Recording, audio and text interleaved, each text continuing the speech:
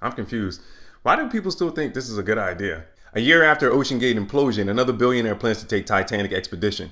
Larry Connor, a Dayton entrepreneur, will soon embark on another groundbreaking exploration.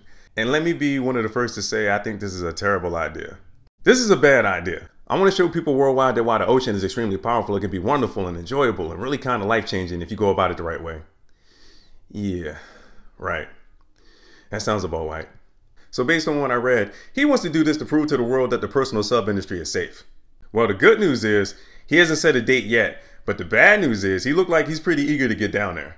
So why can't they just do what they did in the past? You know, like in the past when they were trying to capture images of the Titanic, or took a remote control submersible and they sent it down there and they took thousands of images of the Titanic, and that's how they were able to make this 3D reconstruction of the Titanic.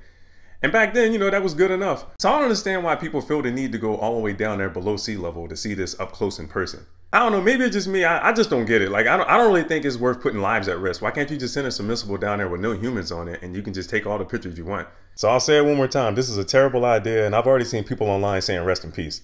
That's not a good sign.